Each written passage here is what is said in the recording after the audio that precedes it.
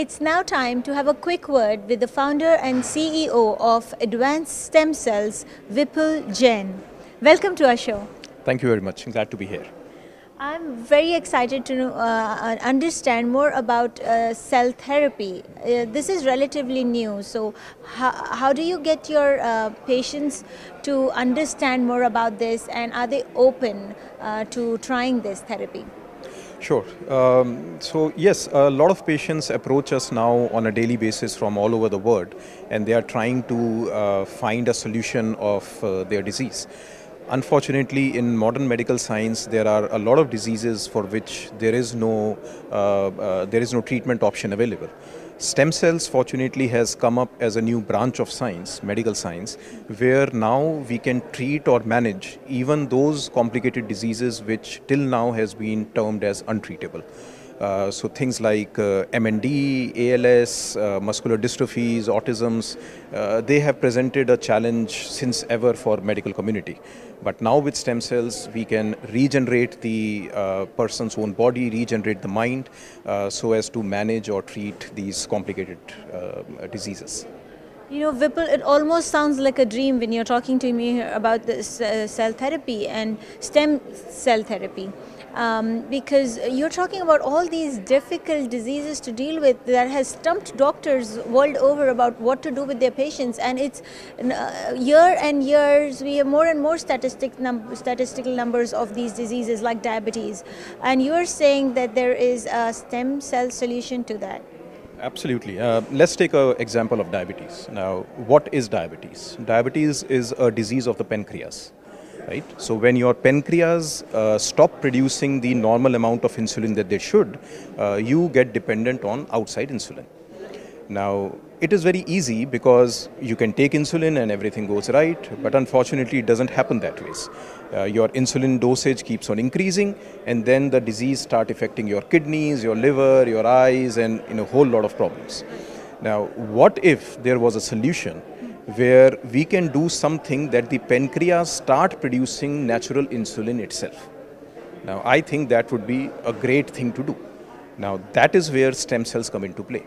If we are able to put the right quantity of cells, the right quality of cells in the pancreas, it can rejuvenate the pancreas, make it produce more natural insulin, reduce our dependency on insulin, on artificial insulin, and thereby protecting us from all the complications that diabetes provide.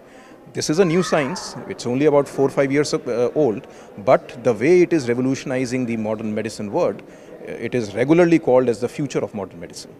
Right.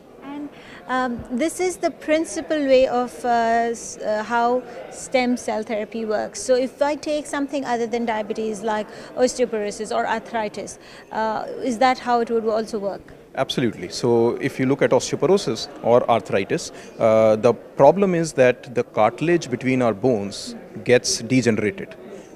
This could be because of the normal wear and tear, this could be because of high usage of our knee joints, or it could be just age related.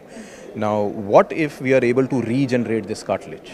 If we are able to put the cells within the bones and it regenerates the cartilage, reduces the inflammation, your pain goes away, your joint again becomes strong, you can avoid the knee replacement surgery. Really, everything that you're telling me, I'm like truly getting excited from within. But these two were examples of where you developed this over the course of your life. What about genetic disorders like autism or delayed milestones? Can we treat those with this?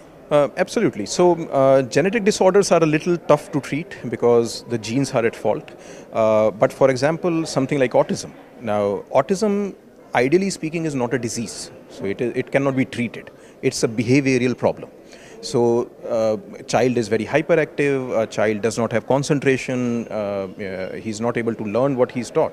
Now, once we give stem cells, it makes changes into the brain. It rejuvenates the brain.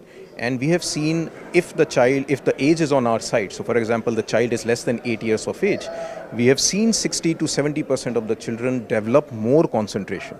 Once they develop more concentration, we are able to teach the children about behavior, about occupational therapy, and they are able to retain that learning. Once they are able to do that, the life of the child changes. That all sounds really miraculous. Vipul, I have one question. You're not a doctor. You said you're not a researcher, but you're a businessman. And yet you have done extensive research in this. And what has been your inspiration? Why did you do this? I'm sure there's a story behind this. So my inspiration is the fact that A, I have a passion about healthcare. B, I am a strong believer that one day humans will live till 150. And I believe that today with advancements in medical sciences, the person who will live till 150 is already born. He is among us somewhere. So I always like to look into the future. I always want to know that what is next, especially in healthcare. And in our labs, there are hundreds new things that we are working on a daily basis. Our moonshot is that we want to have 3D printed artificial organ that can be transplanted into a human being. And trust me, it is only 8 years away. Wow, so lot to look forward to. Thank you so much, Vipul Jain. This was a very enriching experience for me too. Thank you very much. Thank you very much. Glad I'm here.